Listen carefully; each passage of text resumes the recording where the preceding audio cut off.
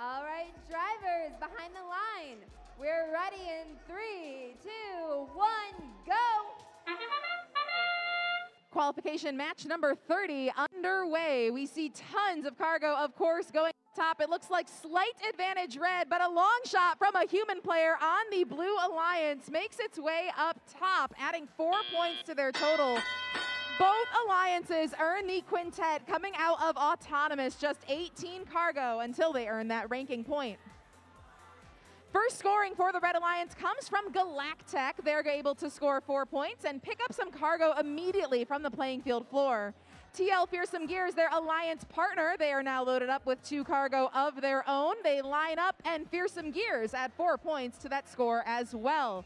Lots of cargo going on up, but we do see a bumper on the field. That bumper is belonging to Argyle Attack in blue. We will see that robot come to a stop for this match. Checking back in with the Blue Alliance, Robo Blazers in blue. They are feeding up the cargo in their manipulator to their launching mechanism. Some cargo falling just a little bit shy for this Blue Alliance. Hatchet Robotics, the final member of the Blue Alliance, has 2 cargo. They are undefended at the moment. Hatchet looking for an opportunity with their turret mechanism. Hatchet goes up, picks up 2, and now 4 more points for the Blue Alliance. Just over 1 minute remaining in the match. The Red Alliance has already earned the bonus ranking point for scoring 23 cargo during this match, and they lead 68-44. Team Thrust in red picks up a second piece of cargo. They search for the upper hub. They go 1 for 2.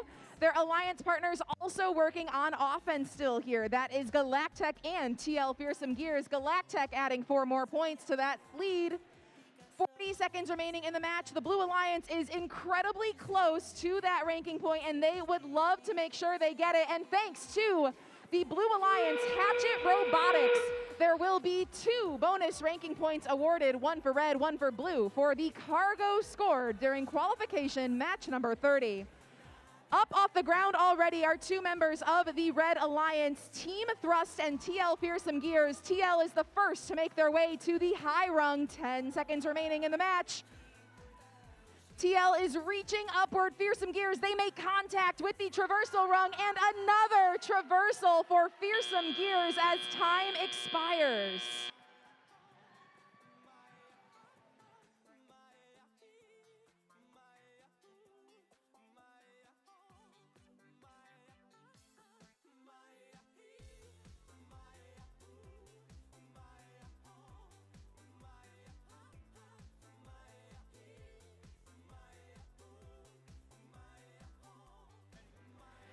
Final results for match 30 coming up on the screen. The winner is the Red Alliance.